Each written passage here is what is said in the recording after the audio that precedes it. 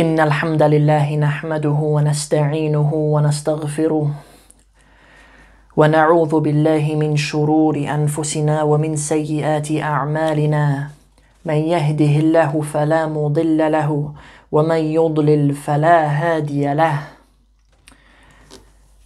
Assalamu alaikum wa rahmatullahi wa barakatuhu.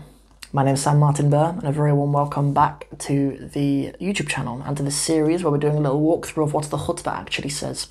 What I just recited for you is from the very beginning, which we actually covered in the previous lesson, so you can go back and watch that. These lessons on Arabic texts and walkthroughs of passages like this are organised conveniently into a little playlist here on the YouTube channel for you guys. So let's get into the second part. So what is said? The next part after what I recited at the beginning of the video is وأشهد أن لا إله إلا الله وحده لا شريك له وأشهد أن محمدا عبده ورسوله. Very nice. So we have وأشهد. Any of you who have embraced Islam will know أشهد. You will have heard that before. Or, I mean, any Muslim really should know that over the age of like 4. But the verb shahida means to bear witness to something.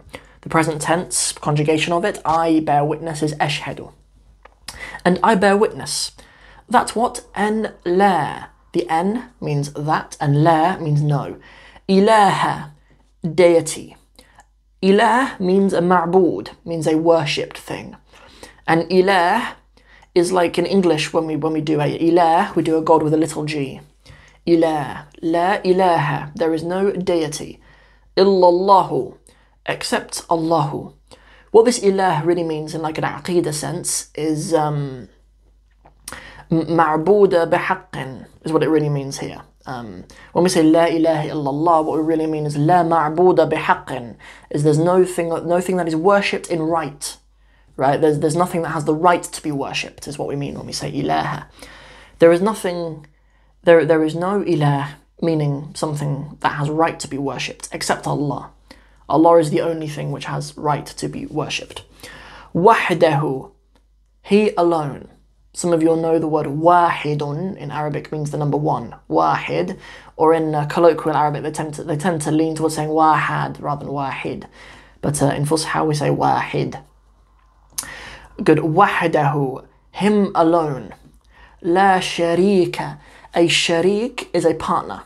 La sharika. Just like we had la ilaha with a fatha on the end, we have la sharika. We have no partner, lahu, to him.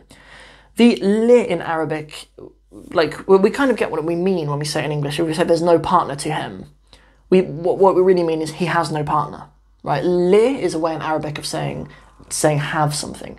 I could say, li waladani, I have 2 boys, I have 2 sons, right? For example, you can say li and use li for possessing, things like that. But when we kind of do like a word-for-word rendition of it for the Arabic language students, it kind of makes sense where we're saying like la sharika, there is no partner, lahu, to him. Wa ashhadu, we already saw that at the beginning. Wa ashhadu, and I bear witness. Anna Muhammadan, that Muhammadan. So why is it Muhammadan? We've learnt before the name Muhammad, it's not Muhammadan. Well, Muhammadan, it takes fathas because it comes after anna. I don't know if you remember at the very beginning of the previous lesson when we saw innal hamda. So when we have certainly, certainly and that, the inna and the anna, they behave the same grammatically. When you learn these in Arabic, you call them the sisters of inna, are the words that kind of make what we call the ism, or in basic terms, just the word that comes after it. That's pretty much what you need to know it means.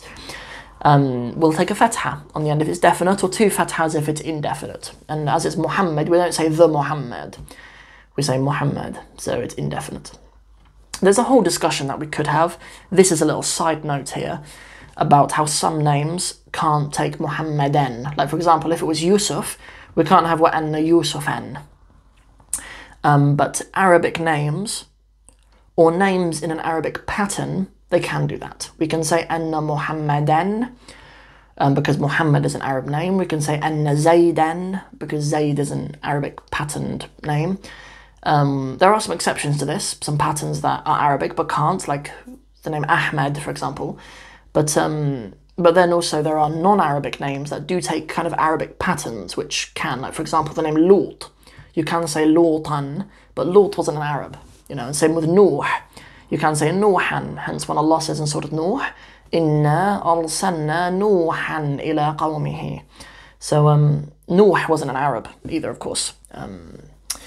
Yeah, but it's because they're in an Arab pattern. Like for example, the name Hud, Prophet Hud alayhi salam, Hud, we can say Hudan, and Lut and Nuh in the same pattern as Hud, so it'd be fine. Like if the name Yusuf was just Yus, we could say Anna Yusan, because it's like Hud and Lut and Nuh. Anyway, I digress. Let's bring it back in, inshallah. Anna Muhammadan, that Muhammad is what? Abduhu, his abd, his slave, his servant. Wa, and Rasuluhu, and his Rasul, and his messenger. A Rasul is a messenger rather than a prophet. It's his final slave and messenger. A prophet is a Nabi, and there is a significant difference between saying that he's his final messenger and he's his final prophet. In the case of the Prophet Muhammad sallallahu alaihi wasallam, he is both, but a Rasul is a slight rank higher than a Nabi, in the sense that a Rasul, in layman's terms, you're going to have whole discussions about it, but like, I mean, in very simple terms, a Rasul comes with a significant update to the Sharia. That's what a Rasul essentially does. Comes with a Rasul, a Risala, a message. Yeah, whereas a Nabi doesn't necessarily have a book or have an update to the law. Good. Okay, so what do we have? Wa ashhadu, and I bear witness, and la ilaha, that there is no deity illallahu, except Allah. Wahdahu, him alone. La sharika lahu, there is no partner to him. وَأَشْهَدُ أَنَّ مُحَمَّدًا, and I bear witness that Muhammad, abduhu, is his slave, وَرَسُولُهُ, and his messenger. There's one last thing I want you to pay attention to, inshallah. We've seen two words for that here. We saw the word أشهد أن, and we saw أشهد أن. I want you to look for a second, what's the difference between those two? Why in one case, when we say I bear witness that, why are we saying أشهد أن in the first case, and أشهد أن in the second? So there's one simple reason. We say ashhadu anna when the word that comes after it is an ism. Okay, so in this case, an ism or a noun or a pronoun, like Muhammad, it's a noun, it's a proper noun, it's a name, but it still counts. Anna Muhammadan, or if you want to say, I bear witness that the man. Ashhadu anna rajula. Ashhadu anna al-bayta. I bear witness that the house. I bear witness that any noun, even if we're going to say, I bear witness that. I bear witness that he. I could say, Ashhadu annahu abduhu wa rasuluhu. I could say, I bear witness that he, as in referring to our Prophet, is his slave and messenger. Abduhu. Sorry, annahu, we can say.